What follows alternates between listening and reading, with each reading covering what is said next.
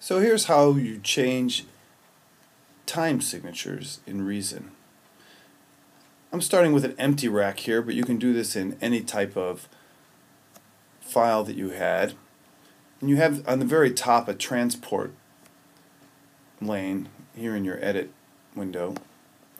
And all you need to do is select the transport, and from the edit up above, go to parameter automation and select time signature. Click on it, say OK, and instantly we'll see that this opens up so that we can now change our time signature. We have a tune that's right now, if I do the click, you'll hear it's in 4/4, 1, 2, 3, 4, and you can see the count off is also in 4.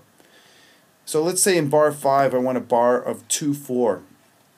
So I select my pencil tool and I see these different time signatures. I could put any time signature, but let's put a bar of 2/4 right here, and I'm going to go and turn this on so that I'm doing it by the bar, and I'm going to draw with my pencil tool.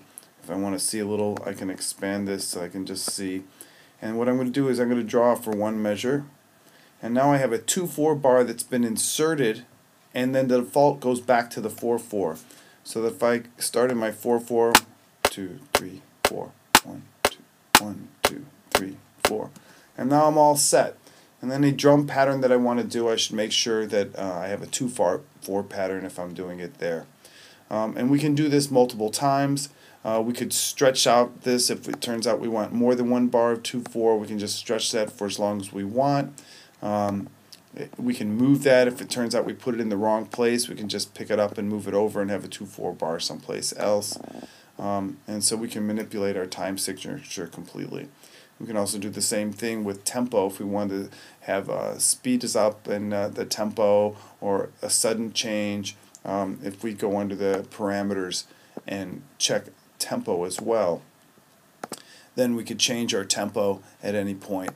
And so that when we were right here, we can create a window here for our tempo, and then if we double click on that window, we can then draw in at whatever tempo that we want. And if we started off at, let's say, 136 beats per minute, and then we wanted to slowly accelerando go through a whole section, let's say to the end of our 2/4 bar, we could just draw that up to 179 beats, and so that our tempo gets faster and faster until we're at a new tempo. And then we could decide at the very end we want to have a retard, so we could slowly retard over a long period of time if we wanted, or a short period of time, and go faster and slower.